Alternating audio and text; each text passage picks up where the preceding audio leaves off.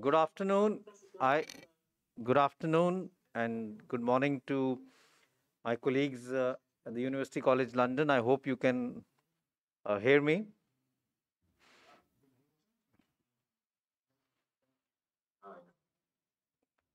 So we'll welcome to the National Combined Grand Rounds on COVID-19 that the All India Institute of Medical Sciences, New Delhi, has been organizing for now many months in collaboration with Niti Aayog. And indeed, it's a pleasure this time to host it as an international national grand round with our colleagues from the University College London. And I'm delighted to have them here with us. I'm especially delighted to see Professor Monica Lakhanpaul, Professor of Integrated Child Health and Vice Provost, South Asia, UCL London. I'm great to see you. And because of Dr. Monica Lakhanpaul and Amit Khandelwal, for the last few years, we've been able to really build a lot of partnerships as far as AIIMS and UCL is concerned, both in many areas of collaboration and in many projects. I'd also like to take this opportunity to welcome Professor Mervyn Singer, Professor of Intensive Care Medicine at UCL London, Professor David Brealey, Consultant in Intensive Care Medicine at UCLH and Honorary Associate Professor at UCL London. My colleagues on my left is Professor Naveet, Head of the Department of Medicine at the All India Institute of Medical Sciences. On my right is Professor Anant Mohan, Head of Pulmonary Medicine, Sleep Disorders and Critical Care at the All India Institute of Medical Sciences. And I also have Dr. Pawan Tiwari, Assistant Professor, Department of Pulmonary Medicine, Sleep Disorders and Critical Care, and Dr. Neeraj Nishal, Associate Professor, Department of Medicine. So it's indeed a pleasure to be hosting this international combined grand round. On COVID-19, we are seeing still a significant number of cases of COVID-19, both in India and in the UK. Concern is a lot as far as UK is concerned because we've just gone through our festive season, Deepavali and other festives, and we've seen the subsequent surge of cases that happened because of that, and where people were gathering in crowds and not having COVID-appropriate behavior. I can understand that UK is sort of gearing up for that with Christmas around the corner. So it is a challenging time for all of us, and COVID-19 has thrown a lot of new challenges. One of the challenges is managing these patients because this is a new virus, and we were not really sure how to really go around managing it, what drugs to give. In the early stage, we were not sure whether steroids had a role. We started off with giving drugs which were used for HIV, lopinavir, ritonavir, and then there was a lot of debate and issues regarding hydroxychloroquine. So we've learned a lot over the last 10 months or so, and we are looking forward to really sharing our experiences of what we've done and how we are managing cases of moderate COVID at the All India Institute of Medical Sciences, and how things are being managed in a similar manner as far as UCL London is concerned. And then we'll have a little bit of presentation as a topic discussion, and then we will have questions which will be through WhatsApp.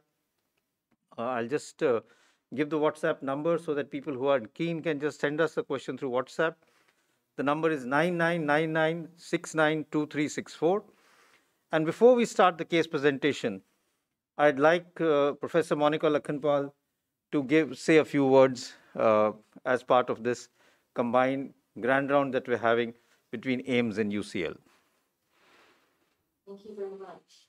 Good afternoon, everybody. It is indeed a great honor to be here with you all. On behalf of myself, as a paediatrician who's also seen children actually having suffered from COVID and going through the recovery phase as well, and as Vice Provost for UCL, I welcome you all from India, UK, and around the world. I'm delighted that Professor Guleria and Kumar invited us to join the N-CGR series, which I know has been highly successful. It is indeed a wonderful opportunity for myself and colleagues at UCL to share our experiences across both countries about COVID-19 and continue this bi-directional dialogue between our two institutions. From UCL, I would like to thank Professor Singer and Brealey, who have been at the forefront of dealing with the pandemic in the UK, and Professor Walker, who has supported us with this initiative today. Very proud to say our partnership, as Professor Guleria said, started 2 years ago. And it started with many discussions, a great number of cups of tea, lots of challenges for us to overcome, but together we have actually made our way through this journey, and we're here today. It was a great, as I said, great honour and just a wonderful experience to see us all joining despite COVID, despite the difficulties of not being able to travel, to be able to come together and to share our experiences. And I think our partnership will go from strength to strength. We have trust, we have good relationships, and this is demonstrated by this event today. We look forward to more collaborative activity in relation to COVID, but also through other joint ventures initiated from the seed funds that both institutions have committed to, and also in areas of education, which has been demonstrated by activities that we hope to continue, such as those activities with our Institute of Healthcare Engineering. Of course, 90 minutes is never long enough to do justice to such a complex issue and a complex topic that is really a global pandemic.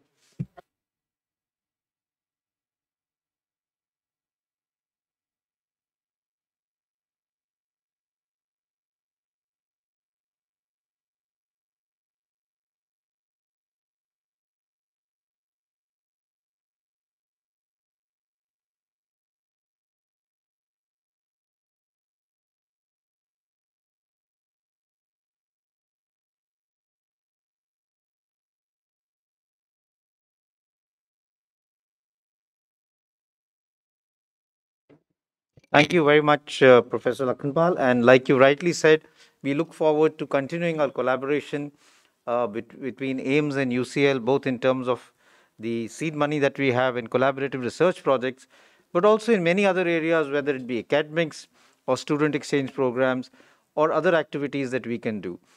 So I look forward to this ongoing dialogue, which may have slowed down a little bit because of COVID-19, but I'm sure that the next year will show a big thrust as far as this collaboration is concerned.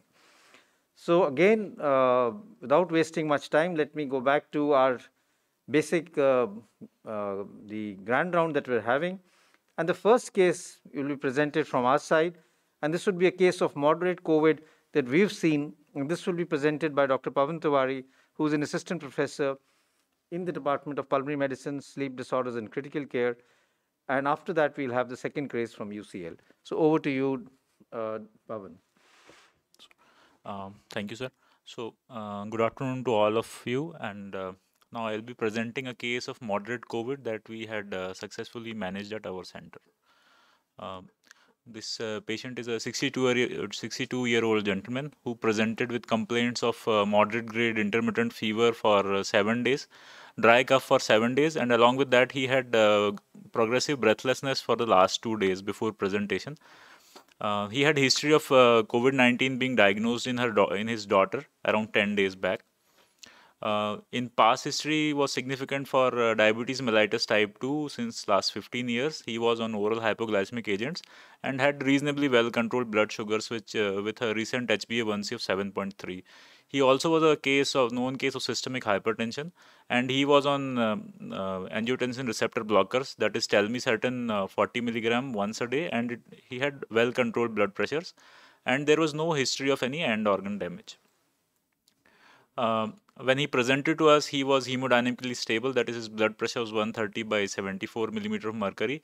He had tachycardia, heart rate was 116 per minute. His respiratory rate was 26 per minute, so he had tachypnea, but he had no use of accessory muscles. His saturation on room air was 92%. He was immediately initiated on oxygen supplementation and via nasal prongs, and with a supplementation at the rate of 2 liters per minute, he was maintaining a acceptable saturation of around 95%. His X-ray actually showed bilateral peripheral infiltrates, X-ray which we are now commonly seeing and we think of as suggestive of COVID pneumonia. Again, so in this case scenario, as he had a chest X-ray which was suggestive of COVID, we we did a rapid antigen test as per our protocol, which was negative. But then as rapid antigen test was negative, but patient was clinico-radiologically suggestive of COVID, we did a TrueNAT, that is a rapid CBNAT based test, which was done in AIIMS casualty, and it came positive for SARS-CoV-2. And patient was subsequently admitted in COVID HDU at NCI. At this time, his random blood venous glucose was 310 milligram per deciliter, and also his ABG was suggestive of respiratory alkalosis with hypoxemia. So our initial diagnosis was diabetes mellitus type 2 with systemic hypertension and moderate COVID pneumonia in view of saturation of less than 94% and a respiratory rate of more than 24 per minute at baseline. So with this diagnosis, we immediately started the patient on remdesivir 200 milligrams stat followed by 100 milligrams once a day. Doxycycline was started initially at 100 milligrams twice a day. We started on low dose dexamethasone 6 milligram once a day and along with DVT prophylaxis, and we instituted awake proning for this patient. This was the initial laboratory investigations that we got. So his TLC was within normal range. He had lymphopenia with a lymphocyte count of around 480. Rest of the investigations were normal except for serum CRP, which was elevated at 20 milligrams per deciliter. Subsequently, patient improved with treatment. His fever resolved in next 48 hours. His saturation improved to 93% on room air by day 3, though he was desaturating on minimal exertion. We de-escalated his antibiotics by day 3. Blood sugars were controlled using insulin regimen, basal bolus regimen. We continued telmisartan as he had good, well-controlled blood pressures on this drug. Subsequently, he continued to improve clinically over the next week, and he came off oxygen on day 6 and was maintaining saturation of 95-96% on room air without significant desaturation. Remdesivir was stopped after completing the 5-day regimen, which we follow as per our institutional protocol. Dyspnea improved by day 8, and he could walk to washroom and do activities of daily living without support by this time. We stopped steroids on day 10, and subsequently, patient was discharged home on day 11. So our final diagnosis in this case was diabetes mellitus type 2, systemic hypertension, and moderate COVID pneumonia. So the take-home message that we want to convey with this case is that along with age, diabetes and hypertension are risk factors for moderate and severe COVID-19. And in symptomatic patients who have a negative rapid antigen test, they should that should always be confirmed using definitive tests like RT-PCR or CBNAT or TrueNAT in this case. The CBNAT provides rapid diagnosis in emergency settings. Angiotensin receptor blockers and ACE inhibitors can be successfully, safely continued in patients with COVID-19. And the standard of care for these patients remains low-dose steroids, remdesivir, and DVT prophylaxis. Awake proning, as per our experience and as per literature, we have found to be very useful in these patients. And most of the cases of moderate COVID have a favorable outcome. Thank you. Thank you, Pawan. Before we go on to having a discussion on these cases or a presentation of the topic, I'm going to invite Professor David Brealey from the University College London to present a case of a very large COVID. Thank you very much, Professor. Good afternoon again from a somewhat cold, damp London. Delighted to take part in this. So without much further ado, let's carry on. So we're going to call our case one of very large COVID, and I think you'll find out why in a moment. Anyway, the case involves a 41-year-old chap who looks after and runs a local pub or a local bar. Now, that makes him very important to the local community because this is where large swathes of the hospital staff will go every Friday evening to spend their money. He describes himself as being fit and well. Now, I don't know what it's like in India, but in the UK, most people who look after pubs and bars tend not to embrace the healthy lifestyle. And indeed, this guy weighs in at something over 200 kilograms.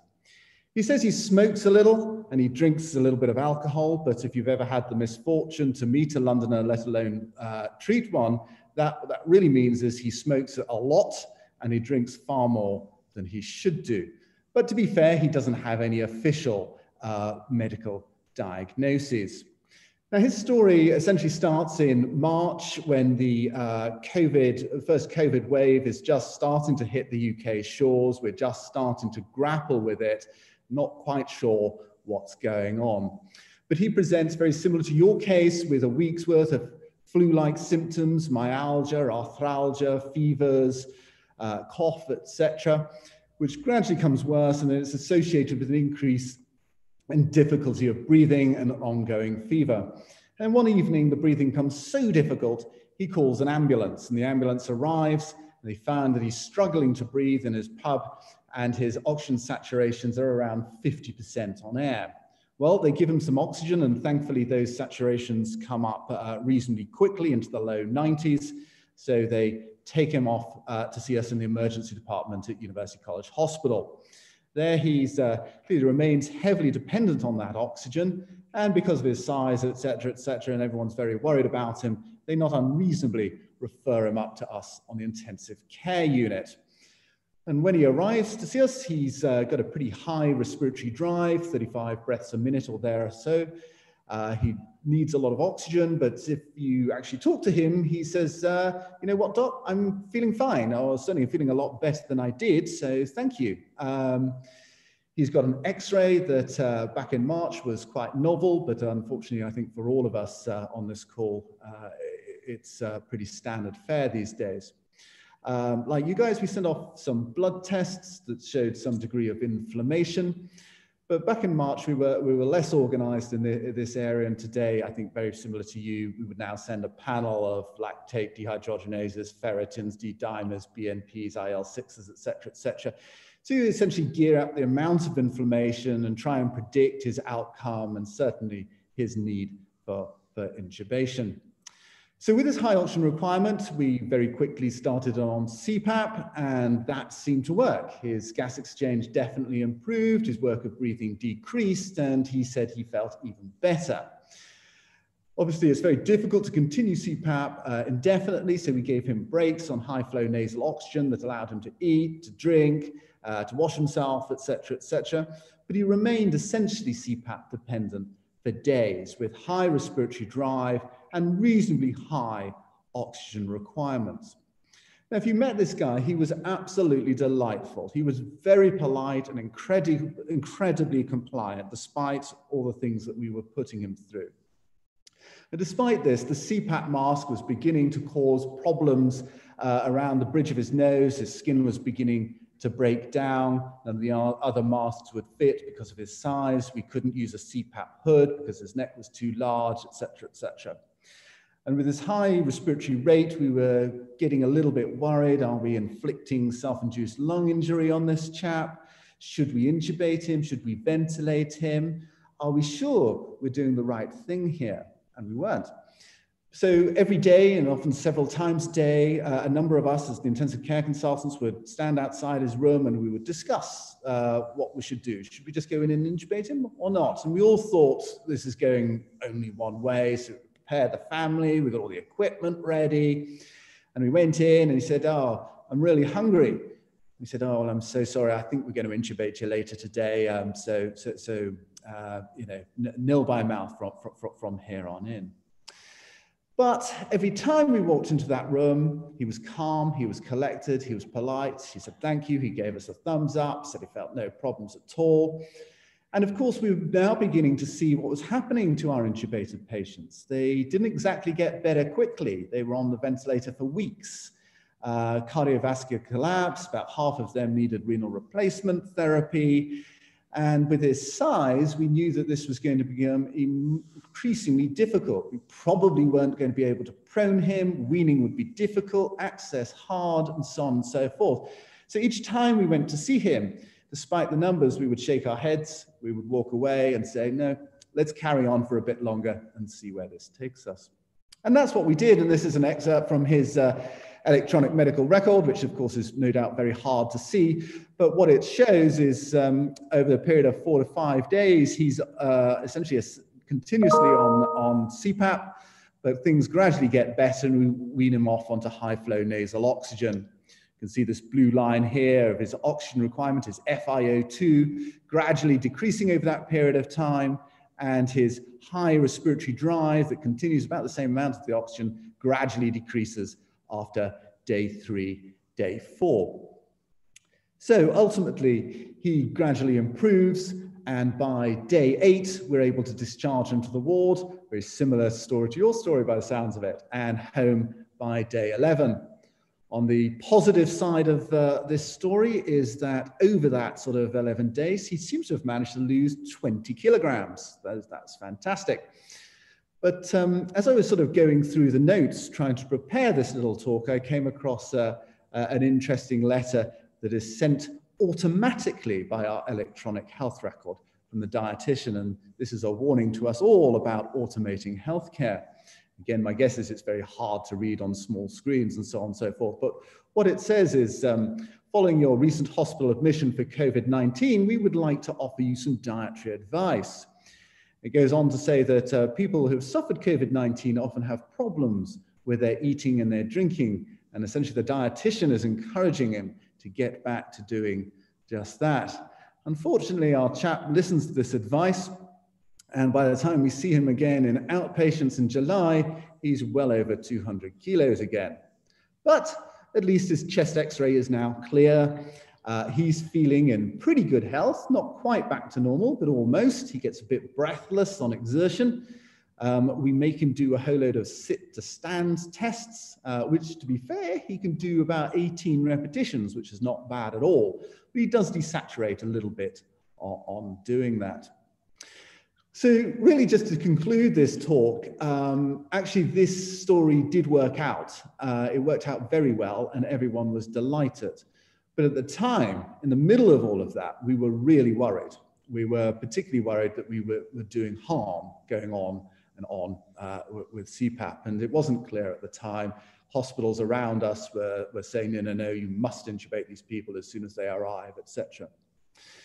And our experience was limited. And as I say, the national advice and local advice was we were getting it wrong.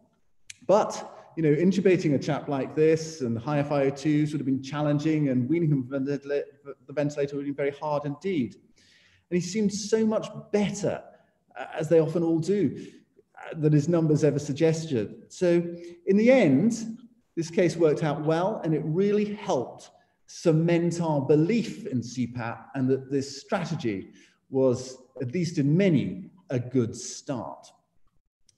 That said, we don't have all the answers to all the questions. And even today, we stand in front of these patients and talk amongst ourselves, well, you know, okay, he's on CPAP, but when should we intubate?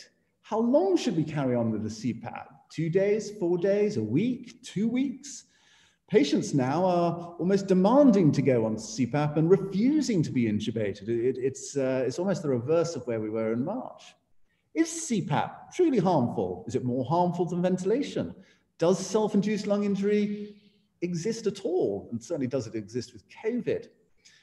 And we do know that, you know, certainly in our series and across Italy and China, that 50% of our patients will fail their CPAP. Well, can we identify them reliably up front such that we could potentially intubate and ventilate them earlier, or at least intervene in different ways? These are all questions that we're throwing around today, and to which we have no great answer, but are very happy to chat that one through with you. I'm going to leave it at that. That's the end of my presentation.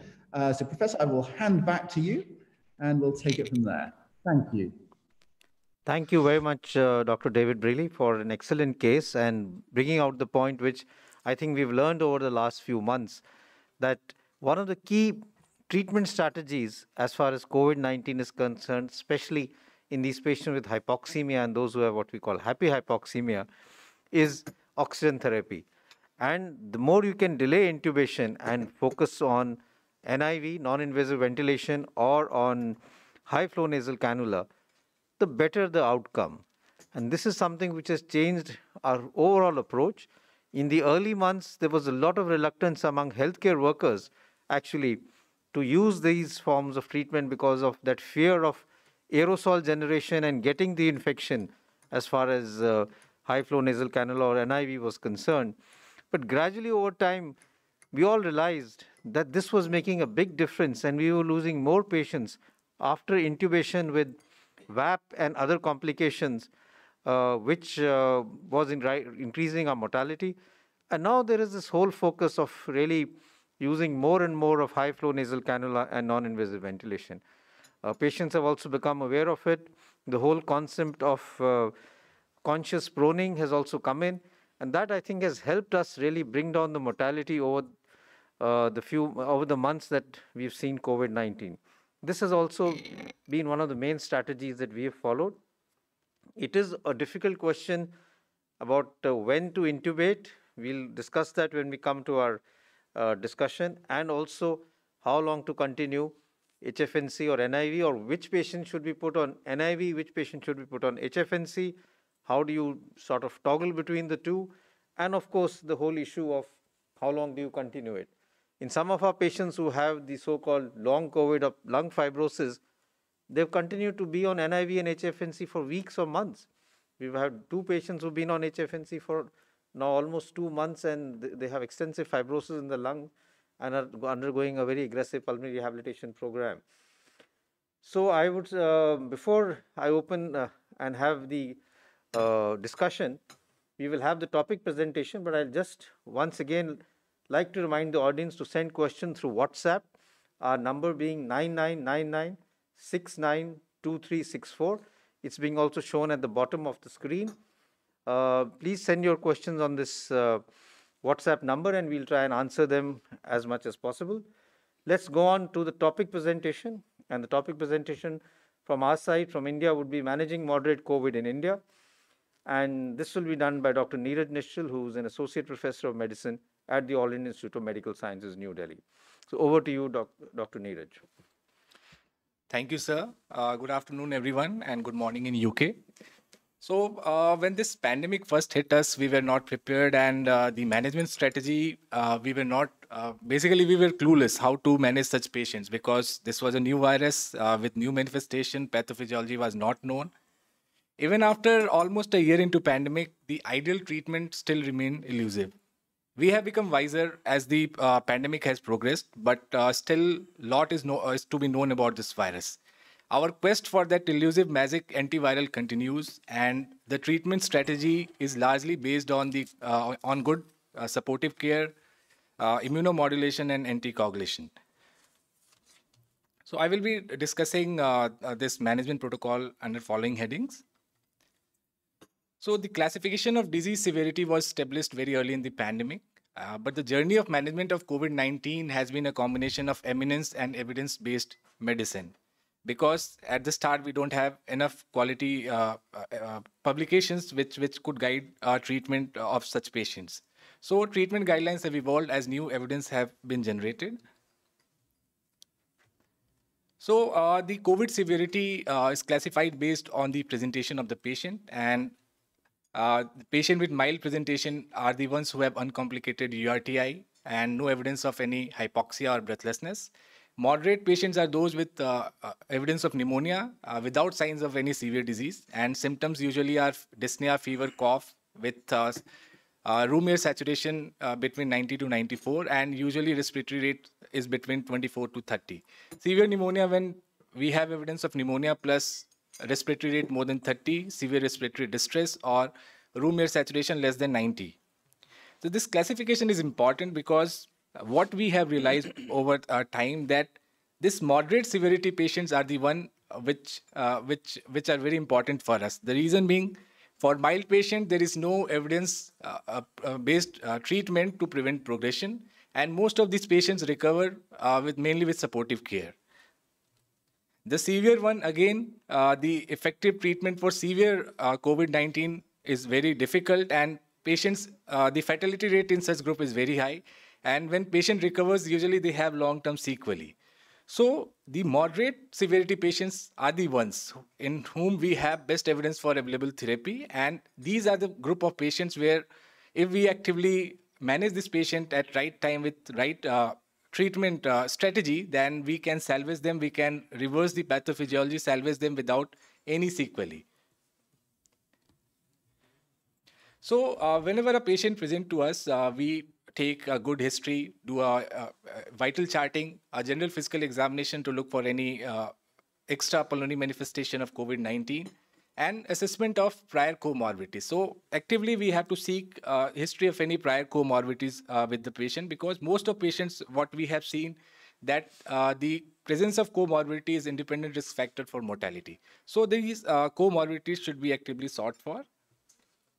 And the various comorbidities which has been associated with bad prognosis include age, any underlying cardiovascular disorder, diabetes, chronic kidney disease, and other conditions. So whenever patient presents, we have to get some certain test, baseline tests done, including hemogram, basic metabolic profile, depending on the underlying metabolic abnormality or comorbidities. Baseline inflammatory markers may help us in prognosticating and assessing the severity of disease. ABG is usually taken at baseline, so that whatever pH ratio and acid base imbalance is there, we can correct accordingly.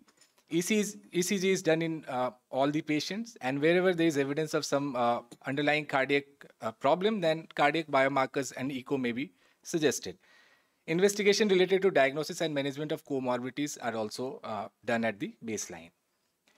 There are various prognostic markers that have been described for as a prognostic markers, but seeing them in isolation may be fraught with danger. So we usually use a combination of these markers along with clinico-radiological settings to prognosticate such patients and ensure that we can identify at-risk patients who have chances of progression to severe COVID-19. A baseline chest X-ray is advised in all the patients, and wherever there is doubt between the clinical correlation and chest X-ray findings, we go ahead with chest CT, mainly high-resolution contrast tomography. So the typical findings seen on any CT include the GGOs, which is usually early, peripherally located with multifocal and bilateral distribution. Other patterns may have also been described, including crazy paving appearance, reverse halo, organizing pneumonia patterns. Whenever atypical features like pleural effusion, lymphadenopathy, cavitation, etc. is present, then we should actively look for any superadded infections as well. CTPA is usually not performed in all patients, but wherever we have suspicion of underlying pulmonary embolism based on clinical findings and other risk factors, one may advise CTPA as well. The CT severity score that has been described variously, then we have to be very, we have to take it in the clinical setting for simple reason that all these severity score are based on the visual analog. So once there could be inter-observation variation, and we have to be careful while just looking at the CT scores, we cannot predict the severity of the disease. That has to be taken into account the clinical settings as well as the other lung findings, lab findings. So once patient is admitted, we have to closely monitor as pulmonary disease can rapidly progress. So vital charting, SpO2 monitoring for worsening respiratory condition has to be done. We routinely do not prescribe antibiotics unless there is clinical suspicion of bacterial infection. Symptomatic treatment with antipyretics and antitussives are advised. Steroid nebulization may be used to curb local inflammation, especially those patients who have dry hacking cough, or if there is sign of any bronchospasm, those patients can benefit from steroid nebulization. The fluid management is again a very important aspect in managing such patients, because there is insensible loss, especially because of fever or because of the high respiratory effort of these patients. These patients may also have GI loss owing to vomiting and diarrhea, which is again a very common presenting complaints of such patients. The evolution of pharmacological management has been gradual over last 1 year, and when we started way back in April 2020, then hydroxychloroquine along with azithromycin and antiretroviral drug like lopinavir, ritonavir were considered as the mainstay of treatment. But over a period of time, when we become wiser about the pathophysiology of the disease and more evidence emerged, we realized that proper use of anti-inflammatory or immunomodulator therapy along with anticoagulation can save life in such patients. However, the role of antiviral in such group of patients still remain very controversial. So when we started, the oxygen therapy remained the mainstay of treatment, and that remains mainstay of treatment as of now as well. So target SpO2 in such patients is between 92 to 96%, and between 88 to 92% in patients with COPD. Preferable devices for delivering oxygen depends on the patient comfort acceptance along with FiO2 requirement. Risk of aerosol generation was considered prominently in the initial part of the pandemic, but with time we have realized if we are following adequate personal protective equipment strategy and protocols, then chances of getting infected through this is very low. So the risk of aerosol generation is now no longer considered as a part of treatment decision making. So depending on the FiO2 and flow rate, one can select among all these available oxygen delivery devices depending on the requirement of the patients. If the target is not achieved, we have to give a cautious trial of NIV. Patients on NIV require intensive monitoring, so such patients should ideally be monitored in HDU or ICU setting only. Awake proning is an adjunctive therapy and should be given in all patients. Early self-proning in awake and non-intubated patient is always recommended. Oxygen therapy is continued while patient is advised regarding awake proning. So typical protocol includes positioning in various positions, including proning, prone position, lateral positions, and upright sitting position in a cycle of 30 minutes to 2 hours. Because of the pandemic, we keep on seeing many post-trauma patients presenting with COVID-19. So we have to be very careful while advising awake proning in all patients, and we should be careful and we should be aware of the contraindication for awake proning. The pharmacotherapy, like I discussed, is mainly based on the anti-inflammatory, anticoagulation, and antiviral therapy. So the four pillars of management of moderate COVID include oxygen therapy, corticosteroids, anticoagulation, and good supportive care based on the underlying comorbidity. The role of antivirals, anti-IL-6 therapy, monoclonal antibodies remain controversial.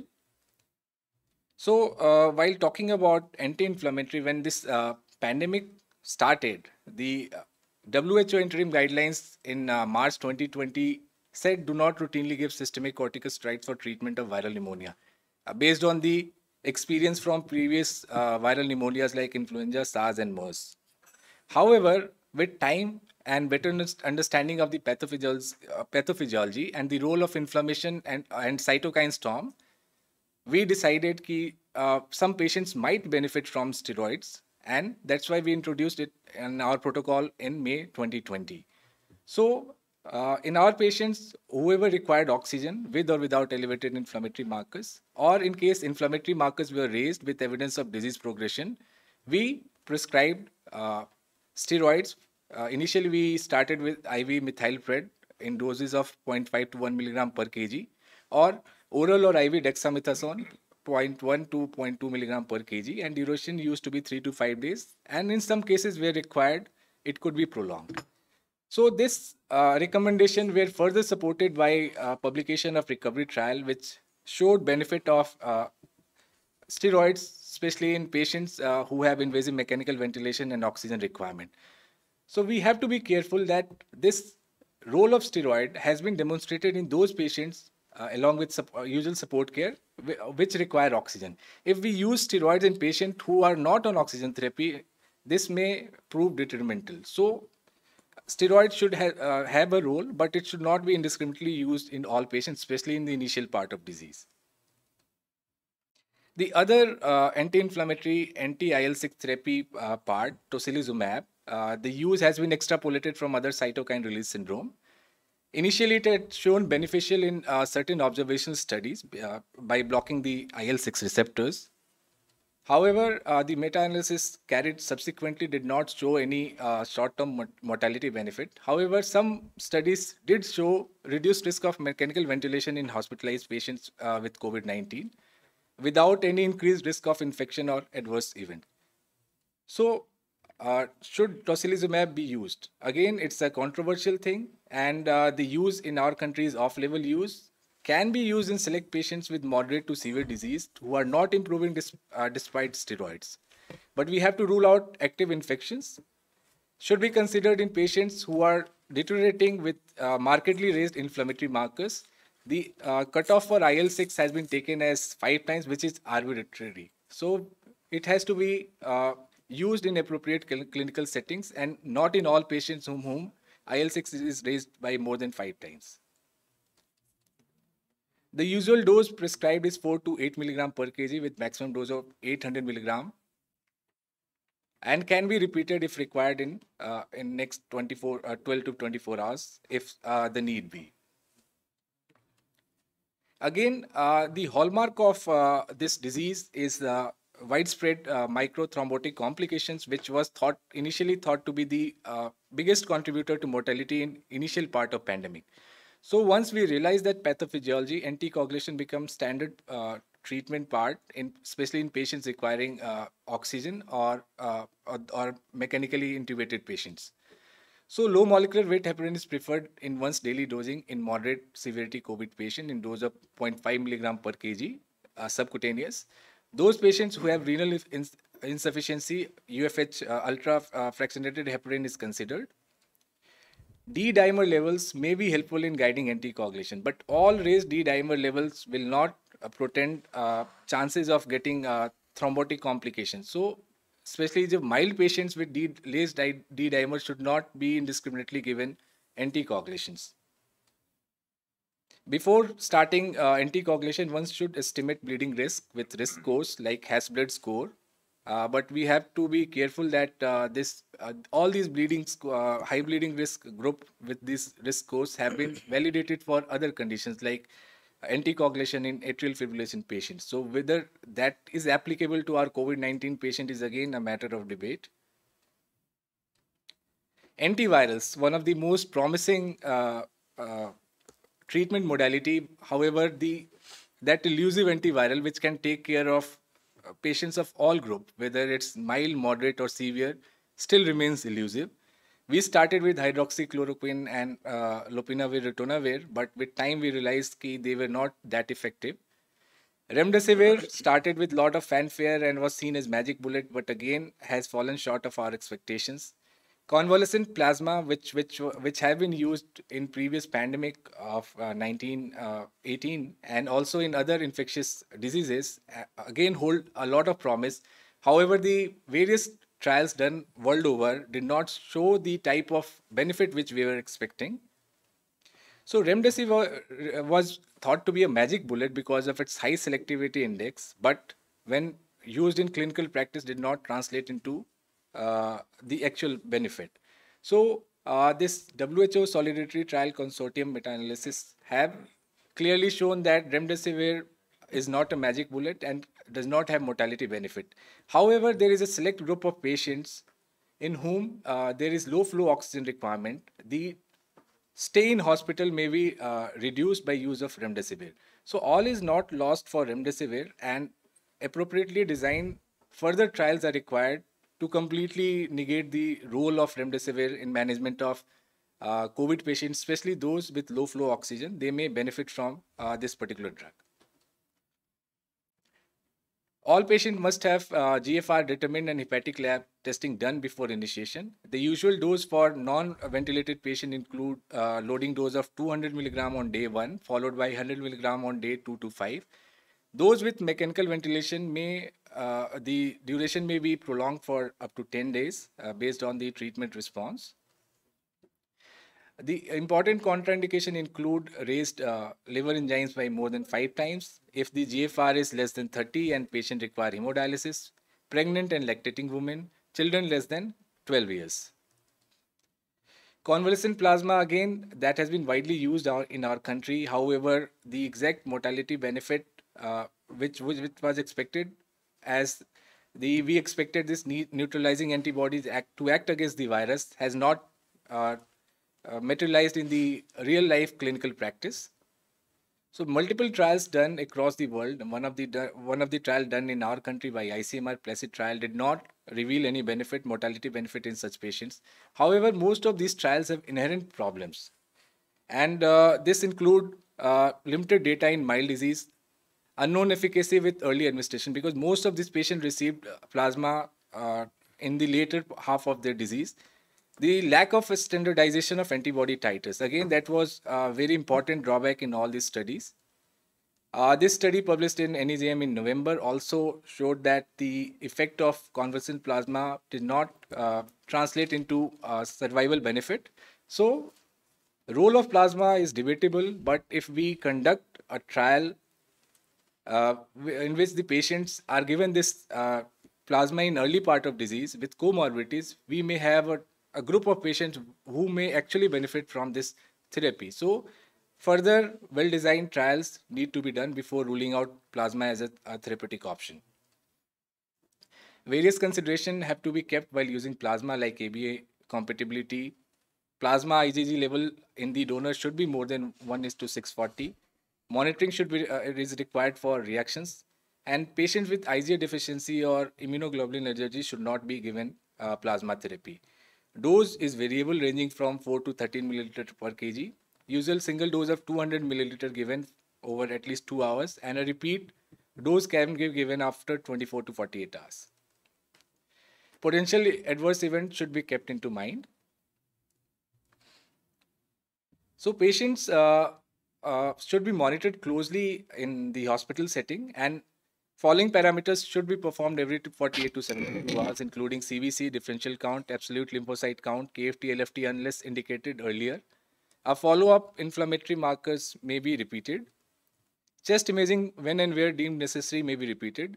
ABG analysis for monitoring PF ratio should be done, especially when the patient's there is clinical worsening of the patient. Control of comorbid condition is very important. Acid-base balance and correction of electrolyte disturbances should be done. Hemoglobin should be maintained over 8 gram per deciliter with in case of severe anemia and thrombocytopenia. Volume status, especially of patients of CKD and patients with congestive heart failure, is very important. The target in hospital sugars should be kept between 140 to 180 milligram per deciliter. If required, we should use insulin dose, especially higher insulin dose, in case of because of the steroid-induced insulin resistance in such patients. We have to closely monitor for severe disease, and oxygen escalation should be done when work of breathing is very high. Increasing oxygen requirement is there. There is hemodynamic instability. One has to monitor for progressive worsening of PF ratio, hypotension requiring vasopressor support, worsening mental status, multi-organ dysfunction. And once all these signs are there, we should shift these patients to ICU or SDU for any of the above conditions. So when is a patient ready to discharge? So in case of moderate patient, if fever is not there for 3 days and oxygen saturation is maintained without support for at least 3 days, then discharge after 10 days of onset symptom can be considered, especially when there is no fever without antipyretics, resolution of breathlessness, and there is no oxygen requirement. If symptoms not resolved and a demand of oxygen therapy continues, discharge only after resolution of clinical symptoms and ability to maintain oxygen saturation for at least 3 consecutive days. We usually do not recommend a repeat PCR test before discharge, except for in certain conditions like patients with immunodeficiencies. Post-discharge follow-up is again very important. We advise 7 days home isolation. Continuation of medication for comorbidities is again reinforced. Incentive spirometry and pulmonary rehabilitation is advised. Tapering dose of oral steroid depending on the level of pulmonary fibrosis or prolonged oxygen requirement is advised. Steroid-based MDI, especially in presence of pulmonary fibrosis, is given. However, we do not advise routine anticoagulation or antifibrotic agents in such patients. We usually ask this patient to follow up in our COVID clinic after 2 weeks, and we stress upon continuation of COVID-appropriate behavior in such patients. On follow-up, we reassess the patients for any residual complication. If required, chest X-ray, coagulation profile, and other lab parameters are repeated. And depending on that, further evaluation, if anything abnormal is found, is advised. So to summarize, like I said earlier, that the moderate severity patients are the one where the maximum benefit has been demonstrated of the available treatment options. So these patients should be identified and adequately managed. So supportive care and oxygen therapy is the cornerstone of management of COVID-19. Steroids and anticoagulation have shown a benefit in patients requiring oxygen. Remdesivir and convalescent plasma may still play a role in specific subset of patients. Key to successful therapy rests in the hands of treating physician to determine the appropriate timing of administration of any therapeutic administration in appropriate patients. Thank you. Thank you very much, Dr. Neeraj Nishchal. And I think you highlighted the most important point, that is appropriate treatment for the appropriate patient at the appropriate time. Because I think one thing that we've learned from COVID-19 treatment is that the timing of when to give which drug is very, very important. Steroids too early may be harmful. They have to be given at a proper point in time. And giving antivirals also too late may not be very useful, including convalescent plasma. So we'll take the questions which have been coming after the second topic presentation, which is from our colleagues from University College London. And I'd like to take this opportunity to invite Professor Mervyn to give his talk on UK management, keep them off the ventilator unless necessary. Again, something very, very important because this helps in decreasing the mortality. Over to you, Professor Singer. Thank you very much, and hello to everyone in India from a chilly London, and hopefully you'll get through COVID smoothly, and hopefully we will too. In fact, Dr. Brealey and I both had our vaccinations last night, so hopefully we'll be on the way to protection. Okay, so if we wind back to spring 2020, we had this new disease phenotype, and we still don't fully understand the pathophysiology. There was no evidence base upon which we could base best treatment. There was no proven therapeutic nor adjunct therapy. There were these worries bordering on paranoia about the risk to healthcare workers from this potentially deadly virus. And when the patients came, they came in very large numbers. Certainly in Wuhan, in Italy, and certainly in London, they were overwhelming.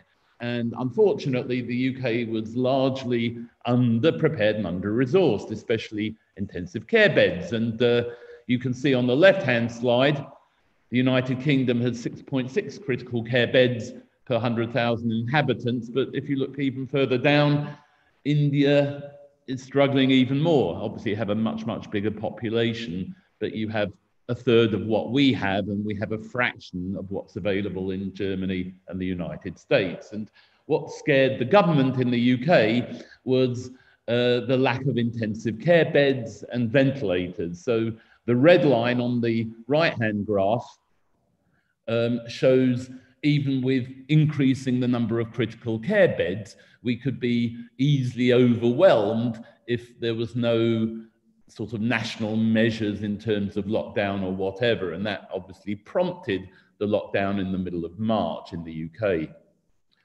And the newspapers obviously jumped on the bandwagon, and there were all these horror stories of 8 million Britons being put in hospital, frail people may not get critical care, etc.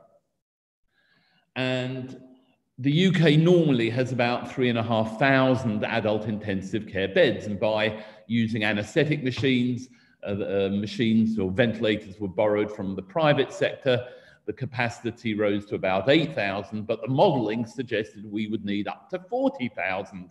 However, every man and his dog around the world was trying to buy a ventilator, and depending on how rich the country was, there was a lot of gazumping. So the United States was gazumping Europe, who were gazumping less well-off countries. And crucially, there was a lack of trained staff to look after this huge increase in ventilator requirement, even assuming the ventilators were there. So our wonderful Prime Minister put out this call to British industry to make ventilators from scratch, because we have no intrinsic large-scale ventilator manufacturing capacity. So on the 15th of March, he put out this plea for Rolls-Royce and Airbus and Dyson to make ventilators. And certainly in our hospital, we weren't quite sure where he was getting his advice from. We felt this was rather misguided. certainly our experience with COVID and what we've been hearing from China, from Italy, was that these patients were very difficult to ventilate, and you can't make sophisticated ventilators to cope with these patients in a matter of weeks, let alone months. And the point I made before, it's not just the machines, you need the trained staff to safely cope with this huge influx of demand. And we've been getting messages from China, from Italy, and I've got lots of friends and colleagues who work in intensive care units in these countries, and they're saying you can't cope with just using mechanical ventilation. And this is in one of the British tabloids, Italy in hell, Britain to follow. And you can see patients getting helmet CPAP. And they were embraced into guidelines. This is in Italian, but you can see the word CPAP comes up. And this is from the Ligurian region in northwest Italy. And I contacted lots of Italian intensivists, and they found that their healthcare workers weren't all coming down with COVID. They weren't admitting them as patients. They were coping with hospital oxygen supplies, and about half the patients were being kept off ventilators. So this spared the resource, a scarce resource for those patients who really, really did need them.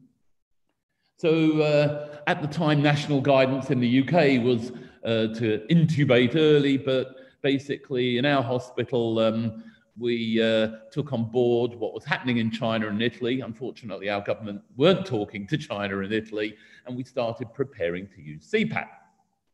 And there was strong buy-in from the doctors, the nurses, and actually our hospital management. Our chief executive is actually an academic medic, and a very good one. So we developed algorithms commencing from the emergency department front door. Our respiratory physicians trained doctors and nurses to manage CPAP in non-ICU areas. We set up a new respiratory high dependency unit, trained more staff in the acute admissions unit. And we only had, unfortunately, 12 standalone CPAP devices in our whole hospital trust. And so we couldn't purchase any, there were none to purchase. And so I'll tell you a little story of what we did in-house. So this was the initial algorithm. Depending on how the patients presented, how they responded to oxygen, they went into red, amber, and yellow pathways.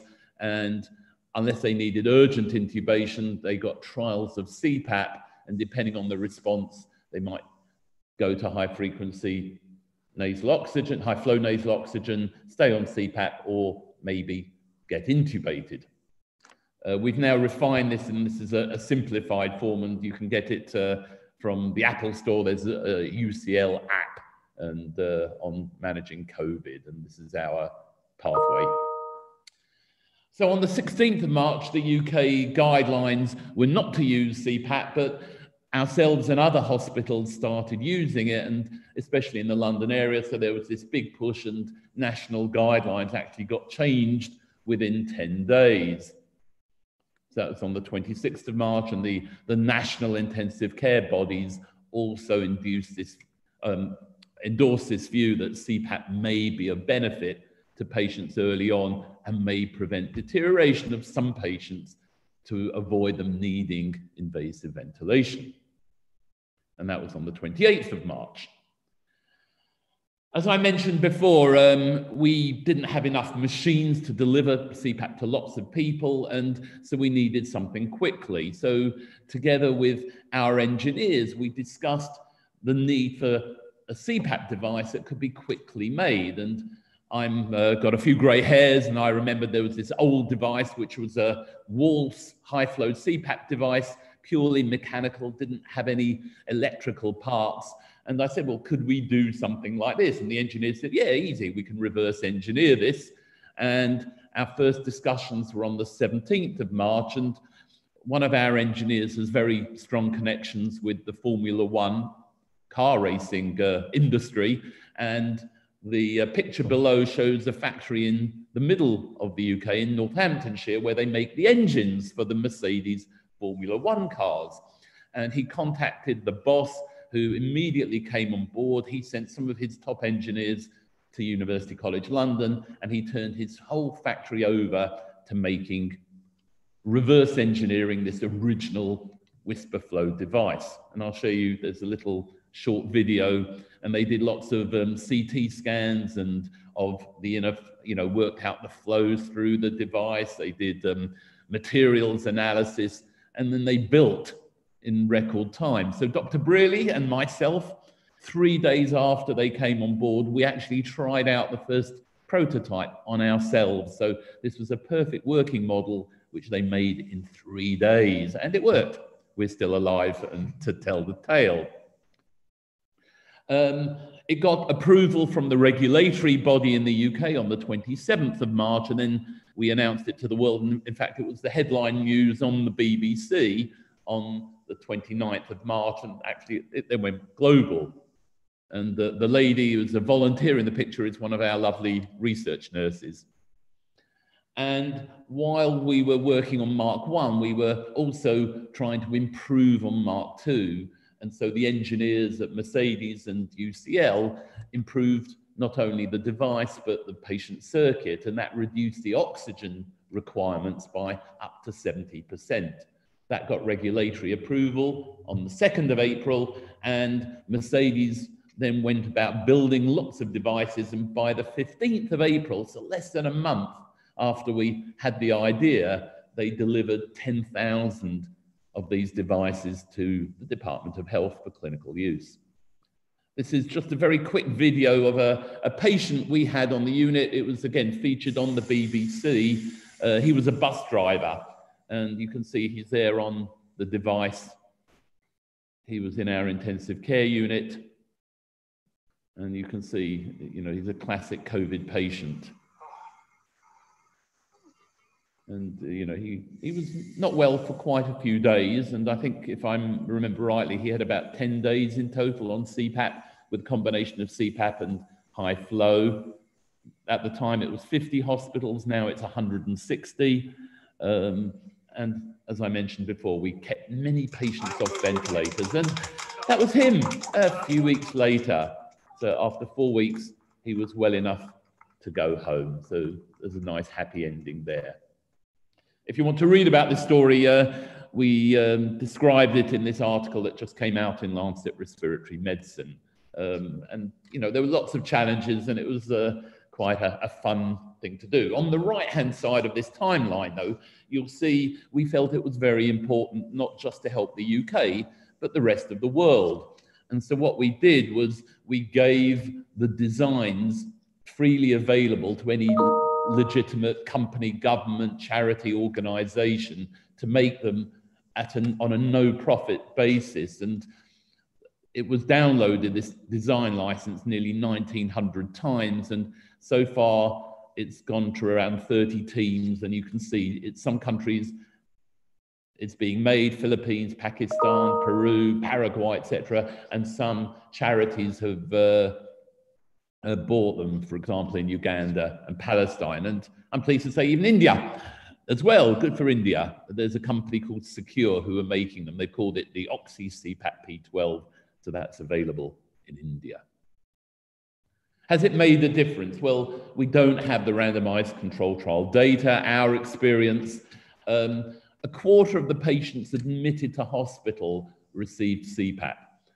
And of those patients, a third had CPAP as a ceiling of treatment. They weren't deemed suitable to be invasively ventilated because of frailty, underlying comorbidities, and a quarter of them actually got through and survived to leave hospital. Of the remaining two-thirds who were for full escalation, about 59% were eventually intubated, but the overall survival of these 79 patients was 73%, so 27% mortality rate, which is actually far better than the national average. And it also allowed us to help smaller hospitals around us because it allowed us to keep intensive care resources available for very sick patients. So we transferred in 52 patients from other hospitals. Can you predict who will do well or badly? Again, we just published this paper looking at people who, at the time that CPAP was started, could we work out who was going to do well, who was going to do badly? So the blue shows patients who didn't need intubation. The pink boxes show those who failed, who actually needed intubation. The shaded areas are the normal ranges, and on the left for the PF ratio, that's mild, moderate, and severe according to the Berlin criteria for ARDS. And you can see these patients, when they started on their CPAP, their PF ratio was on the borderline between moderate and severe respiratory failure. They all had high respiratory rates, over 30 median, but the things that differentiated patients who would do well on CPAP or do badly were those who were more inflamed, did badly, so a significantly higher C-reactive protein, and perhaps a marker of microvascular thrombosis within the lung, so the D-dimer levels were very high, and the strain on the heart, so the NT-proBNP levels as a marker of left ventricular strain dysfunction, again, significantly higher, as was the troponin in patients who would go on to do badly. So it seems like the inflamed, probably hypercoagulable, right heart strain patients were those who would do badly on CPAP and need ventilation. So that's a prognostic biomarker scheme. As I mentioned, lots of other hospitals in the UK also adopted high-flow nasal oxygen CPAP, and it's been actually a very good strategy. The last few slides just talking about outcomes. So in the UK, we have a national body that collects data from intensive care units in England, Wales, and Northern Ireland, and this has just been accepted in press in the American Journal of Respiratory and Critical Care Medicine, and they divided 10,000 patients into pre-peak, peak, and post-peak phases. The median age was 61, 59, 59 across the three phases. The PF ratios, they were quite severe, and if anything, a bit more severe through the three phases. The need for invasive ventilation was initially very high. So at any point, 84% of patients at the beginning were intubated, but by the end of the post-peak period, this was down to 61, and it's now well below 40%. Renal replacement therapy, there was less need for ventilation, less need for sedation, less need for drying out these patients, and renal replacement therapy has fallen by a third. Duration of intensive care stay has been the same in non-survivors, but has fallen by a median 2 days in survivors, and mortality has also improved by about 25%. This is in the second surge. There's now more data coming through, and again, there's an even shorter stay for survival. As I mentioned, the need for advanced respiratory support is below 40%, whereas over the whole of the first surge, it was 70%. Cardiovascular and renal support has also fallen significantly. And the same in France. This is actually from France, Belgium, Switzerland. Over the course of the first surge in France, Belgium, Switzerland, high flow oxygen increased, non-invasive ventilation increased, the need for intubation, invasive ventilation fell, as did 90-day mortality rates. So we learned that the risk to healthcare workers from using CPAP, high flow nasal oxygen, from these so-called aerosolization generating procedures was very low, and yes, please do wear PPE. Keeping patients off ventilators seemed to be a good idea, unless necessary. And, you know, we can clearly talk about when is necessary. And the outcome data that I've presented does seem to support this.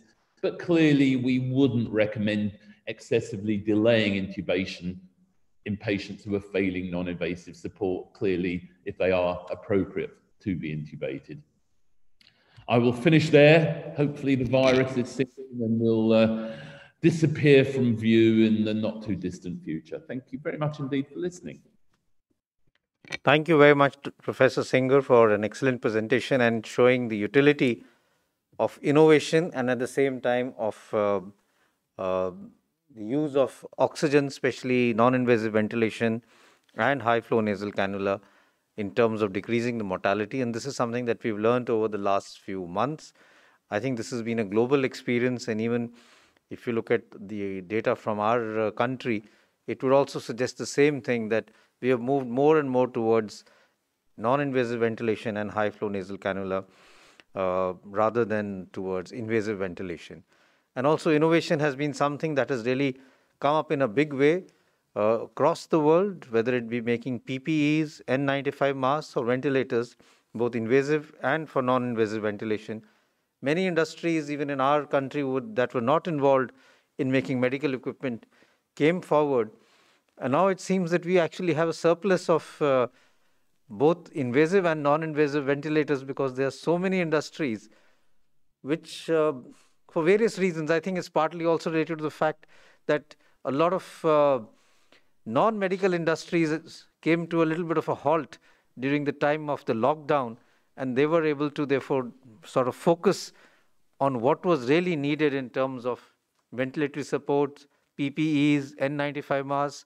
A lot of our garment industry moved into making PPEs. A lot of our electronic industry moved into making ventilators. And we had this huge number of these devices available. We were very worried at one point in time, especially when we heard stories from Italy and Spain of ventilators being shared and strategies of 2 patients or 3 patients being put on one ventilator. And that was something which was frightening, but luckily we didn't really have to go through that. We have a number of questions, and I'll start with the question which is to Dr. David Brealey, because it's related to the case that he had presented. And that was that in your patient that you presented, did we give steroids? He was an obese patient. And if that was not done at that point in time, would you have given it today? Good question. This was before the recovery trial results. So in essence, no. You know, I think like everybody, we were querying the utility of steroids. I mean, we're intensive care doctors. We love a bit of steroid. But we were really unclear that the advice was don't give and so on and so forth. So we didn't in this chap. Now, if he came to see us again today, we probably would. No, we would give him steroids. And then we would have to look and obviously deal with the hyperglycemia as it occurred with insulin. Generally, we haven't found giving steroids being a huge difficulty in terms of insulin resistance. I think in my recall, and Mervyn may have other cases, we've only had to stop them once, and that was just because of a steroid-induced psychosis. No, if he came to see us again, well, we'll do the same again, and we'd give him some dexamethasone. Yes, I think so. We've learned over a period of time, and now we're probably more comfortable and more confident about giving steroids than we were, say, in March, because at that point in time, we were more worried about the data that had come in during the H1N1 pandemic of higher mortality with steroids. And I think it's important to understand that the timing of steroids, like I said, is very important, because in the early stage, if you give steroids too early, as was also shown in the recovery trial, it may not be of benefit, it may be harmful, because then you have more of viremia happening, there is more of viral replication. But once you move into a stage where the viral replication has come down and there's more of inflammation happening, there's inflammatory response, steroids may actually make a role. And that's why in that point in time, when you have need for oxygen and the patient is deteriorating, that they've really had a mortality benefit. Now, there's another question which I'm going to, yeah, please go ahead. No, I'm going to completely agree with you there, because if we look again at the remdesivir, it's not particularly helpful, is it, in those later patients, those patients on the intensive care units. But the steroids, it's again not particularly helpful, probably harmful earlier on, but much more helpful later on and in the sicker patients. So I think you're absolutely right. Once the viral replication decreases and the virus itself becomes less of a problem, but the inflammation's the issue, that's where the steroids really start to help. So yeah, completely agree with your praising. The next question is actually that I'm going to ask both the team from UK and from India, and this is basically a question which has come in. What do you think is the status of remdesivir now in the treatment of COVID-19 after the Solidarity trial and the WHO recommendations? Would you still give it or not give it? I'll start with Dr. Naveet Vig on my left, and then I'll ask Professor Singer from the UK. So Dr. Vig, your answer first. So so many trials have been done. Some says give, some says don't give. But basic thing is we have to understand the virus, its pathogenesis, and then the drug which we are giving and at what stage we are giving. So remdesivir, what is remdesivir? It is antiviral drug. So it is to be given at antiviral stage. For how long antiviral stage will persist? For mild cases and for moderate cases, antiviral stage remains for first 8 days or maximum 10 days. For severe patients, those whose respiratory rate is more than 30, it may persist up to 15 to 20 days. So remdesivir has a role if given in patients whose respiratory rate has increased and who is about to require oxygen therapy. That is the respiratory rate increasing, patient not feeling comfortable, and saturation, drop of saturation to around 94, or some drop of saturation in patient is happening. That is the stage when you give that is the stage we have to give remdesivir. So we have to be very clear when we are giving. In late stage, there is no role, but in early stage, on case-to-case basis, there is a role of remdesivir in patients who are requiring oxygen. I would say little before that, but you have to identify that patient. So that is why the management of patient is very crucial. In being in contact with patient is very crucial, and monitoring of patient, whether at home or in hospital, is very crucial. And it's a limited group of patients where remdesivir is required. Thank you. Professor Singer, your comments? I would agree with Professor Wigg. It's a case of if I was a patient, what would I want? And certainly if early on I would want remdesivir. I think it's important to look at the evidence, and the nice presentation earlier, I think, sort of highlighted. I think there are challenges, and I think I've got personally a challenge with these platform trials because they're very vague in terms of the detail as to how patients were randomized and the matching. And so, for example, remdesivir, all of the so-called gold standard prospective randomized trials with a placebo arm have shown a benefit in terms of, time in hospital, need for intensive care reduced on remdesivir. The platform trial done by the WHO, Solidarity, didn't show it. The opposite way around with steroids. So recovery showed this huge effect, and none of the other prospective randomized trials showed anywhere near as big an effect. There was an effect, but it wasn't a 30% reduction. So, and we're having the same issues now in the UK, tocilizumab, again, as was shown earlier in the presentation. 5 randomized controlled trials haven't shown any overall benefit given to all patients. A platform trial has recently reported, though we've not seen any data, that it was much, much better than steroids. So I do have a bit of concern about how the randomization process is conducted. So even though Solidarity says no, I think our view, certainly in our hospital at least, is to carry on giving remdesivir in the pre-ICU state, as you and Dr. Brealey were talking about earlier. So I totally agree with that. I think we need to look at it from a pragmatic point of view, and also from a point of view of, as clinicians, when we are managing patients, how do we see things? And I think very often we do see that when it's given appropriately, antivirals, remdesivir do have a role, and therefore we can't really just sort of wash it away and say that it's really not required. So although we're discussing moderate COVID, there is a question which I would address to, again, both the teams, and I'll ask Professor Anant Mohan and then Dr. David Brealey. And this is based on a question which a doctor has asked, that he is a gastroenterologist, he's middle-aged, he's hypertensive, smoker.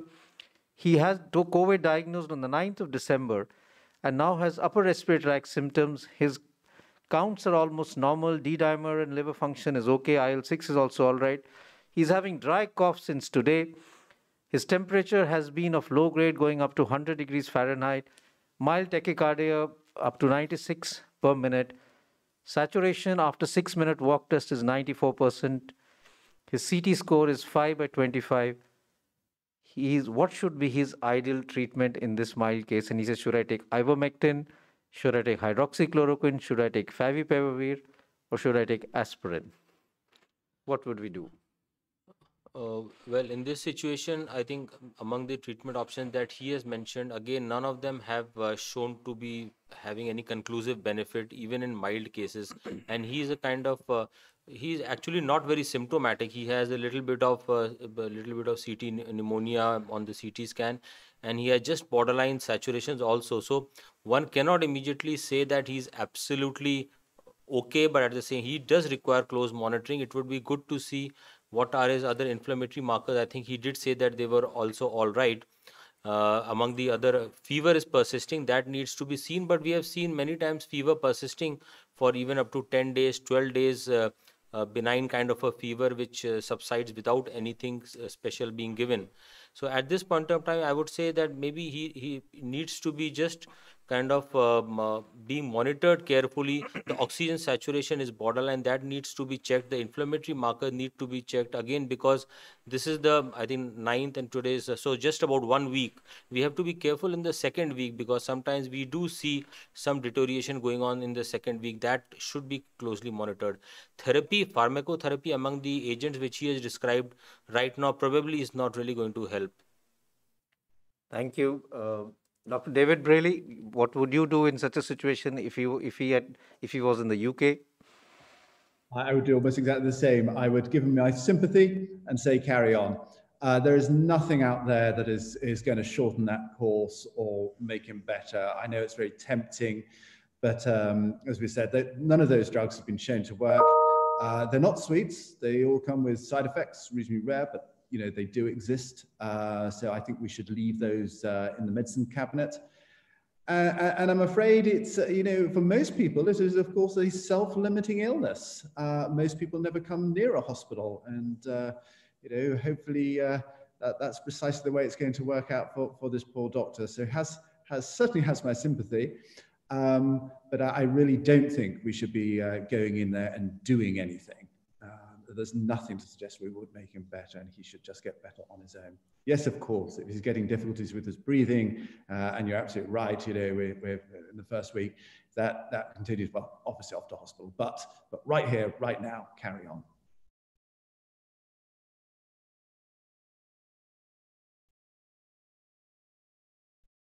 On their own. So whatever data there is in small studies is not enough evidence to really say that they improved because of the drugs that they took, or they could have improved on their own. And therefore, we need more data before we can say any of the drugs that that he had mentioned are useful.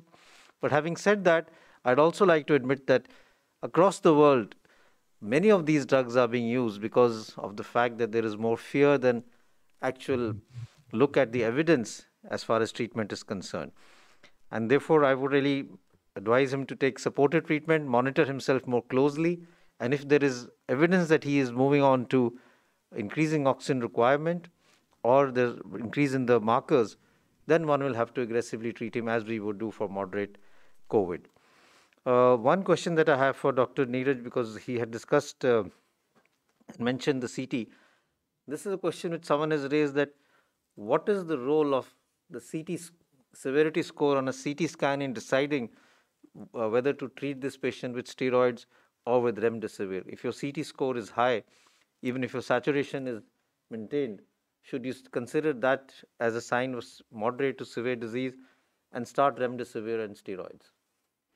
So this CT severity score is based on visual analog. So once somebody is assessing a CT score, that may vary with two observers.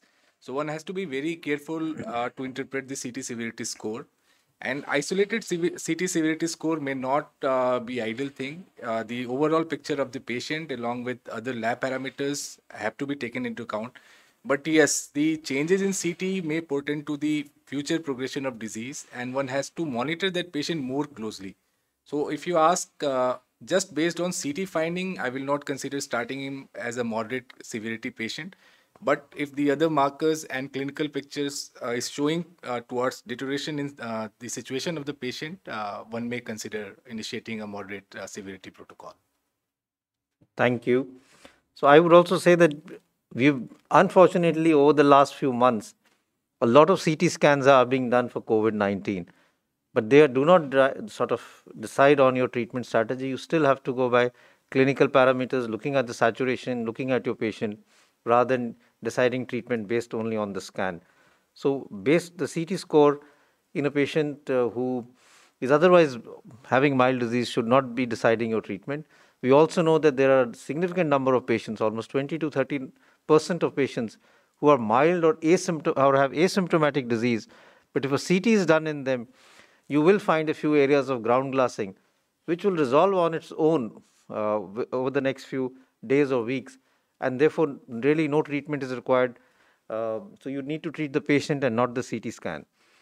One question that I have for Professor Singer, and that is based on a question that has come, that now based on the recent NEGM study, are you using baricitinib and remdesivir in your patients as far as moderate COVID is concerned, or you think it's too early to start using this drug and we need to have more trials? So, yeah, that's a very interesting question. I read the paper the other day. So it's a JAK inhibitor, which is an oral drug used in rheumatology, and remdesivir was the standard of care and added in that there was an extra advantage in terms of days spent in hospital. So it looks attractive. Certainly, it hasn't really been on the radar in the UK, so it came a little bit out of the blue in the New England Journal paper. And so I think we're just digesting it at the moment. I must admit, on my to-do list is to look at complications like any drug. As Dr. Brealey was saying, they aren't sweets and every drug carries complications. But it was an encouraging result. But, certainly from an intensive care point of view, it didn't make any difference once they were sick. So if it was going to work or going to be used, I think you need to get there before they come in my direction.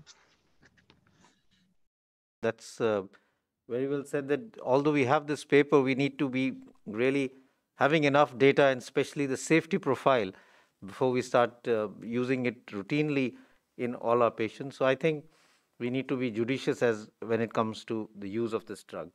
So there's a question which again I'll ask Dr. Pawan from our side and Dr. David Brealey from the UK. And this question is that this is what blood test would you advise after the patient has recovered and you're sending him home? This question specifically says day 17. So if you have a patient with COVID-19 who's recovered and you're sending him home, are we advising some blood tests that he should get done? A lot of patients want to know that should I get these tests done because of this so-called fear that they have that there are patients who go home and deteriorate and may suddenly collapse and die. This is a sort of a thing which is going on in the social media, and that is why a lot of patients are concerned. So Pawan, what would be your reply to this? If we look at a patient with moderate disease or severe disease, if they have clinically recovered and if we have previous investigations which we had normalized, I don't think there is any specific investigation to be done, let's say, just before discharge. It probably we are routinely not doing it, and I cannot see any logic for just doing an investigation just prior to discharge, other than probably D-dimer. If we had an elevated very high D-dimer at baseline or at some point in time, and the patient, even though without DVT, was on therapeutic anticoagulation, which is now the practice. So if we have a D-dimer of more than 500, we practically give therapeutic anticoagulation, even though there is no evidence of DVT. Maybe then we could consider a D-dimer prior to discharge, because then there is a recommendation or there is a practice for giving like extended thromboprophylaxis for these patients. So other than that, sir, I don't think there is any need for any investigation just prior to discharge. Right. Thank you very much. Dr. David Brealey, anything from your side? I tell you what's so interesting about all of this is the amount of similarities between us. I was expecting a whole load of different approaches, but actually we're incredibly similar. So no, we wouldn't do any routine blood tests. There's nothing out there that will be helpful in any respect. I mean, to be fair, there's lots of things that could be interesting, and obviously there's lots of research in this area of follow-up CT scans, follow-up cardiac MRIs, but these are very much in the research domain at the moment. Long COVID, what is long COVID? Define it, find out the cause, etc., etc. But no, if someone has recovered for a mild, moderate, to be fair, even severe COVID, like our chap, then no, we wouldn't routinely do any blood tests, as it doesn't guide management and it doesn't help prognosticate at the moment. So maybe that will change, but right here, right now, no, I wouldn't be taking blood. Unless we have some sort of long COVID or post-COVID sequelae that we're concerned about, and we really need to follow up that patient, and that is being done more in our post-COVID clinics that we run in terms of following up these patients. But majority of patients recover totally and can be sent home without really worrying about too many tests. There's another question which I'll probably ask Professor Singer first and then maybe Dr. Wig, and that is the role of anticoagulants. In patients with moderate COVID, what are we routinely giving anticoagulants for how long? And is it in a prophylactic dose or a therapeutic dose? And then the question goes on to say that at the time of discharge, are you putting your patients on oral anticoagulants, the DOACs, routinely, or in some, are you using it or not? So Professor Singer and then maybe Dr. Wig. I think that's a great question. Sadly, there aren't the prospective randomized trials to say what we should be doing. We know, and again, it came up in the talk earlier, that there is a high incidence of both macro and micro thrombotic complications. So again, certainly the data coming from around the world in terms of patients who are sick enough to need intensive care, up to 30% of patients have proven pulmonary emboli, venous thromboembolism, deep vein thrombosis, and we've seen a few arterial emboli as well. So clearly this is a major problem, and clearly there's a strong relationship in these patients having pulmonary hypertension, and that might be a significant problem downstream. I think what we're doing at present is that, clearly if there's any clinical indication, or ideally in any intensive care patient, provided they're fit enough to travel, we take them to a CT scan, but clearly that only looks at the larger pulmonary emboli rather than microemboli. What generally has been a shift, not evidence-based, but I think because of the recognition at autopsy and so forth, that there's a lot of microthrombi, especially in patients with D-dimers being very high, etc., or right heart strain on echocardiography. We're going for at least double dose prophylactics. So instead of a single dose enoxaparin, we're going to a BD dose, for example. So what tends to happen in our hospital, but many other hospitals, is that you get full anticoagulation. If you've got a proven pulmonary embolus DVT, you get double dose prophylactic for everybody else. And clearly the gray area, if you haven't got a proven large PE, but you have a very, very high D-dimer, should these people get full anticoagulation or not? There's a degree of uncertainty. Continuing, once they're awake, fit, mobile, unless they've got a proven DVT or PE, we tend to stop it, at least in our hospital. Again, I know certainly where now there's so-called long COVID clinics that quite a number of people are presenting with quite severe pulmonary hypertension. So whether or not anticoagulation, NOACs, whatever, in the longer term make any difference, again, we lack the trial data. Yeah, so what do? So we have a moderate patient whose respiratory rate is more than 24 and saturation is around 94%. So that means he has already gone into inflammatory phase. So we have to see that the patient has moved from viral phase to pneumonic to inflammatory stage. Now this inflammation, there is a lot of hypercoagulation going on inside the body, endothelial dysfunction is happening. So what we have suggested is, and this is from 1st of April, I'm telling you. From 1st of April, we have done two things. We have given for moderate patients steroids, and second thing what we have done is we have given them anticoagulation, low molecular weight heparin, in prophylactic doses, 40 units of enoxaparin. So what this has done is this helps them tide over the crisis, and after they are discharged, we don't put them on any anticoagulation or any of the drugs. So this is just to tide over that crisis in moderate patients, which moderate definition in US and UK is critical illness, but ours is that moderate illness. And what we have done in our autopsy studies, minimally invasive tissue sampling in 37 of our patients who were on anticoagulation, we could find microthrombi only in 2 patients. Rest of patients, there were no microemboli. It was pure diffuse alveolar pneumonia, or in the early phase with hyaline membrane, or it was in the later phase, it was fibrosis after 6 or 7 days. So I think it is preventive. We know the cytokine storm is there. We know the hyperinflammation is there. In that phase, we know that endothelial dysfunction is there. So prophylactic anticoagulation has been very effective. And in our autopsy series, we have also seen that there are only microthrombi in 2 patients. Rest were clean lungs, absolutely clean lungs, with no thrombi. Thank you. So I agree with that. And what normally one would do is now, because of the data which has emerged, one would definitely in moderate cases give prophylaxis with low molecular weight heparin. In many centers, although the guidelines don't mention it, one would give a therapeutic dose if the patient comes into the ICU and has deteriorated and gone into severe or critical illness. So prophylaxis to begin with and therapeutic dose later on if need be. The guidelines, some of the guidelines mention that you can give 1.5 of the prophylactic dose rather than giving a full therapeutic dose. Also accepting the fact that data shows that despite aggressive anticoagulation, there will be a small percentage of patients who will continue to have both arterial and venous thrombus formation. We are running out of time. We've actually exceeded our time, so I'll just take 2 quick questions. One to Dr. Anant Mohan. The question says methylprednisolone versus dexamethasone. Is one superior to the other, and why are we not promoting more of dexa? Because of it has anti-inflammatory effect and is long-acting.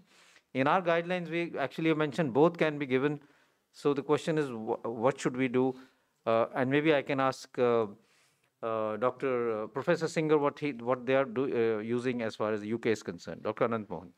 Yeah, so like he said, in the national guidelines, both are mentioned. That the reason is because we really don't know which is superior to the other as of now conclusively, and the dose approximate the relative dosage has also been adjusted, keeping in view the relative potency of one over the other. Here the tendency in this varies from center to center. In our center, in the critical care, and even in the other moderate patients, tendency is to use more of the methylprednisolone in our setup, but we have used dexamethasone as well, IV as well as oral, and more often than not, we tend to stop at around 7 to 10 days in the few patients in whom it is required. Then we give the kind of a tapering dose over a period of time. I'm not aware of any head-to-head studies as of now which is published, which has compared the 2 steroids from one over the other. So I would say probably they are at par, but I'll ask opinion of others. Professor Singer, any comments from your side?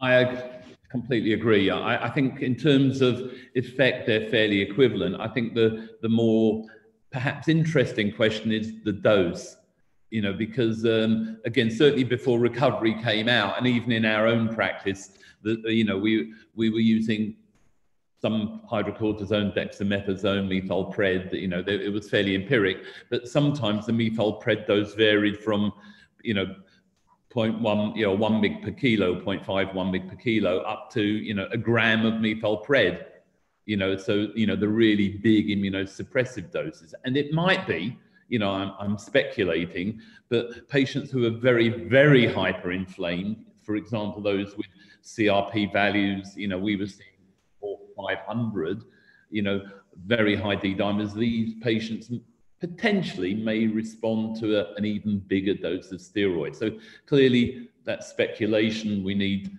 ideally prospective randomized trial. So I think nobody would want to stop giving steroids, but I think the interesting question is what dose. As far as I remember, there is a meta-analysis which has looked at various studies as far as steroids are concerned, and it looked at methylprednisolone, dexamethasone, and hydrocortisone, and showed benefit from all of them, although the number of studies was very limited in that meta-analysis, which looked at the role of steroids as far as COVID-19 is concerned. The challenge, of course, is the dose of steroids, especially when you're going on to a cytokine storm or the person is deteriorating. And I'm aware that many centers actually will give a pulse methylprednisolone, a very high dose methylprednisolone, if the patient has deteriorated or gone into frank cytokine storm with very high levels, but the evidence is not that strong, or evidence is not really there. There are some patients who, at a time when anti-IL-6 drugs were not freely available, tocilizumab was not freely available, when these patients showed frank features of cytokine storm, a total whiteout lung, very high levels of IL-6 and CRP, and they were given high-dose methylprednisolone, but I'm not really sure whether we have enough data to say that that high dose is superior to giving a lower moderate dose that we are routinely giving. So I think we need more data, but steroids definitely have a role. We just need to have more evidence as in terms of the dose, the ideal dose in moderate and severe patients as far as COVID-19 is concerned. We run out of time, and therefore I'd just like to now ask all the panelists to give a take-home message so that the audience can have some sort of a message. And I'll start with Professor Singer, if he would just give us a brief take-home message for all the audience who are there on this grand round.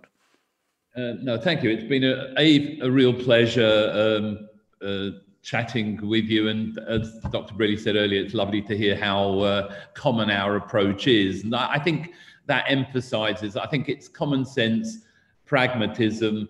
You know, don't play with drugs unless they're within the remit of a trial. I think, you know, let's stick to what we know, which seems to be effective, and then let's prove what other therapies might be effective with proper trials. Thank you. Thank you very much. Dr. David Brealey, any take-home message from your side? Yeah, and I think I'm just going to build on what just Mervyn said. Well, thank you so much for this morning, well, this morning here.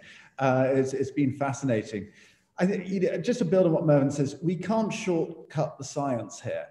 We have to understand what we're dealing with first, find the appropriate targets, and then develop the drugs against those targets, and then do the trials. Just opening up a medicines cabinet and throwing medication around, it's not helpful, doesn't work, and probably ends up being harmful. So I know it's very frustrating to have to wait and to have patience, but we must carry on the science, and we'll get there. So I think that's all I'm going to add. Thank you. Thank you very much, Dr. Pawan Tiwari. Pawan, you want to do some take-home message? I think it is very important to look at our patient, and from the subgroup of patients, we should just be able to, based on clinical evaluation, be able to decide which are the patients who are at risk of severe disease and those who have telltale signs or signs that indicate critical illness. And then the most important thing is to initiate treatment at the earliest. And we should stick to these time tests so far for time-tested treatment, that is oxygen therapy, awake proning, steroids, and remdesivir. Basically, those are the mainstays of treatment as of now. Thank you very much, Dr. Neeraj.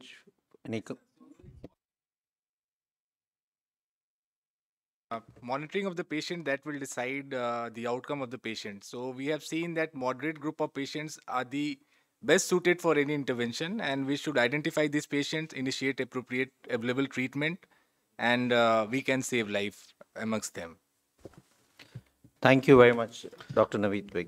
Yeah, so what we should do is mild patients should remain mild, and moderate patients should remain moderate. Mild should not become moderate, and moderate should not become severe. For becoming mild to moderate, we have some now inflammatory markers. We know the timing of the disease. We know inflammatory markers are easily available, which we should pick up early. And then if we are picking them in inflammatory stage, then with small dose of steroids, we can ensure that they don't become severe.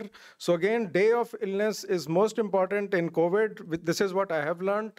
And then I have to ensure that they will not go into moderate phase by picking them inflammation early by doing their CRP. If CRP is getting higher, then 6 milligram of dexamethasone or equivalent dose of methylprednisolone is very effective in ensuring that they don't become severe. Thank you. Dr. Anant.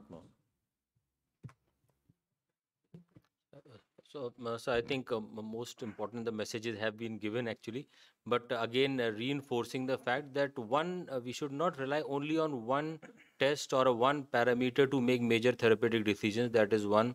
So we treat the patient as a whole, look at the clinical profile and the trend of the blood test. Probably just relying only on a single blood test and the clinical picture not being concordant with that probably may be wrong. A concordant picture of clinical profile, a trend in the inflammatory markers or other markers should make us aware and alert us to stepping up or stepping down the therapy. Thank you very much. Before I conclude, I would really request Professor Monica Lakhanpaul, if she is there with us, if she has any comments to give, closing remarks. Thank you very much for inviting me to give some closing remarks. Just to say that thank you to everybody who's given up their time for this webinar today. It's been fascinating hearing all the case studies, and even being a pediatrician, I've learned a huge amount because it was expressed in such a clear and simple way, really, to understand the common challenges and differences as well. I look forward to many more of these seminars. I think there's a lot for us to learn together. And in a way, COVID has opened up the opportunity for more online meetings and given us some opportunities we actually probably didn't have before. So some positive things to look forward to as well as some of the challenges that we have. So thank you again, Professor Guleria, and all your colleagues at AIIMS. Thank you very much. So I have two broad messages. One, of course, regarding the topic itself. And I'd like to say that there has been a lot of learning as far as COVID is concerned. And if you look back to February and March of this year and how we were treating COVID-19 and what we are doing really now, I think there's a sea of change. But along with that, there's also been a lot of innovations. One that was shown by the University College of London in terms of a CPAP device, to a lot of other things which have gone on all over the world. And patient care is improved. We have enough evidence to show that the mortality has now come down with proper treatment strategies of timing drugs at a proper point in time. There have been a lot of questions which we were not able to take up because of lack of time, predictors for which patient will deteriorate, role of early remdesivir in patients who are having mild or asymptomatic disease, the pathophysiology of happy hypoxemia, what is silly or how do we treat that, and of course the role of vaccine. So we'll try and answer those questions through messages rather than being able to take it because we really have run out of time. But I'd also like to say that this is another good sign of the collaboration that we have between the two institutes, the All India Institute of Medical Sciences and University College London. And I think using the web-based system and using the IT platforms, we can further our collaboration both in learning, in teaching, and in research. And we should look at this as an opportunity to really move ahead in terms of strengthening our collaboration in all areas so that we can have a very good partnership which is beneficial not only to the two institutes, but really for patient care and cutting-edge research. So thank you very much to all of you, and I'm really grateful to everyone, those who are there on the screen, but even those who are behind the screen and have done all the work in getting this going, especially Amit Khandelwal, who's really worked hard. Thank you all for this webinar, and I would just like to say that we look forward to the next National Combined Grand Round and hopefully another Grand Round with University College of London. Thank you all. Thank you very much.